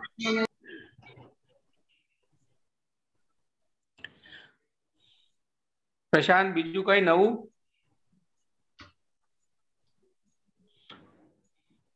Yogesh भाई एक minute live बंद कर देगा तो। हाँ देवलीना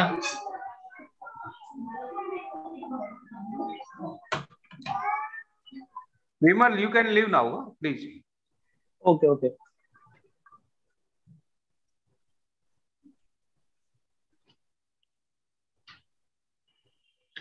હા next madam પ્રશાંત કયો છે નેક્સ્ટ શું પ્લાન છે? આ દેબલીના લાઈવ બંધ કરે એટલે કરીએ સર. નથી કર્યું હજુ બંધ? ના. કેમ ખબર પડે? આવશે નોટિફિકેશન આવશે. ઉપર લખેલું છે કસ્ટમ લાઈવ સ્ટ્રીમિંગ લખેલું છે. ઓકે.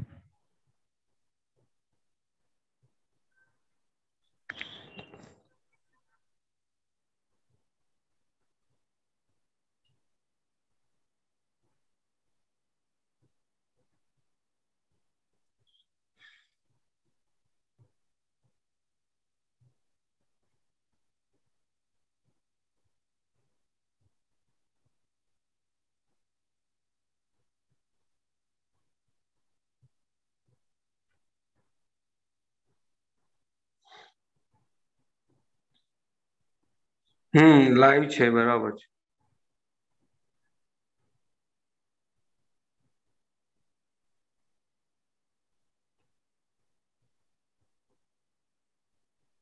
ઠીક છે તો મેડમ ફોનમાં વાત કરશું. ફોન નથી ઉપાડતા એટલે હવે નહીં આપણે લીન થઈ જઈએ, આપણે પછી ફોનમાં વાત કરી લઈશું.